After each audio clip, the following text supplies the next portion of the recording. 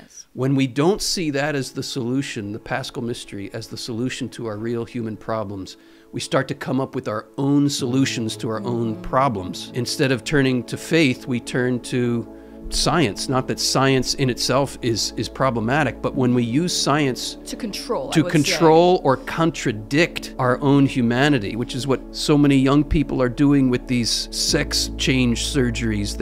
They're using technology and so-called science to cancel out. They are suffering in their bodies. What they don't know is that in that suffering, that rupture of identity, what they don't know is that they are carrying in their body the death of the Lord. Yeah. And if they would stay the course in carrying that death of the Lord in their body, they would also have the life of the Lord manifested in their bodies. And they want that. And they want it.